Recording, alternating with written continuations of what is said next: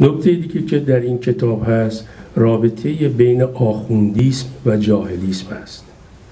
این دو گروه اجتماعی رابطه بسیار نزدیکی با هم از نظر تاریخی داشتن و هنوزم دارن، هم از نظر فرهنگی و هم از نظر زبانی، شاید نه به معنای، از نظر اقتصادی، تجاری، اجتماعی همخوانیایی دارن که حالا فرصت شد تو این رابطه میتونیم صحبت کنیم. ولی یکی از موضوعهای مطرح در کتاب همین رابطه بین آخوندیسم و در واقع جاهلیسم هست که همونجا در کتاب به ویژگی‌های شخصیتی و روانی جاهل‌ها و لات‌ها هم اشاره شده. بعد نکته بعدی در کتاب هست نقش سیاسی جاهل‌ها و لات‌هاست، یه بررسی تاریخی تحلیلی به ویژه از دوره مشروطه به این سمت که در دوره‌های مختلف 28 مرداد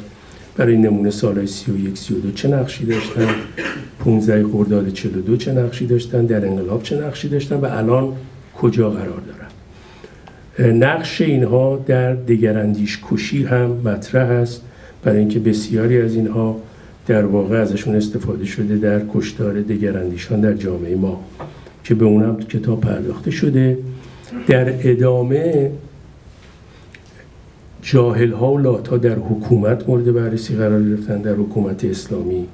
که اینا الان کجا هستن، چیکار میکنن، چه تغییراتی کردن و مداحان هم بهشون تو همین رابطه پرداخته شده. موضوع دیگه که تو کتاب هست، خیلی از این چهره‌های جاهل و لات در کتاب معرفی شدن،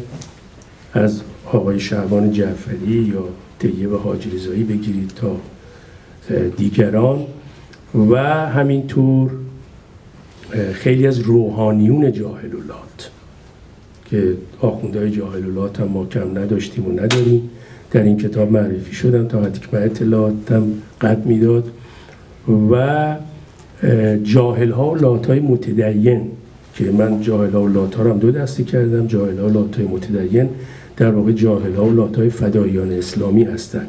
که کاملا متفاوتن و اونها هستند که امروز در حکومت حضور دارن.